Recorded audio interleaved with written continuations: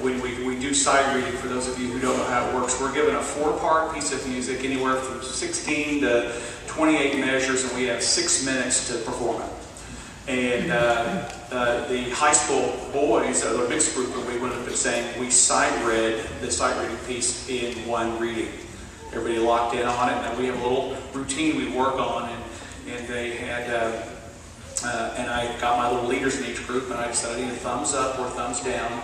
Do you need me to help you with your part? Are you good? And everyone's good. We got it. We got it. We got it. We spent the entire 6 minutes just making it musical, and it was really cool. And the judges were very, very, very complimentary. They were amazed and quite pleased that we attacked the way we did it. And then 20 minutes later, the girls go in and they just caught this first 3 measures. They heard it wrong. They sang it wrong. Locked in on it wrong. And I couldn't beat it out of them. The judges said you went over, you did everything you were supposed to. And the girls all understood it, and that's something we've seen before. But this group of girls, we're going to sing the state we sang at contest. It's a piece from Song of Solomon called "The Time for Singing."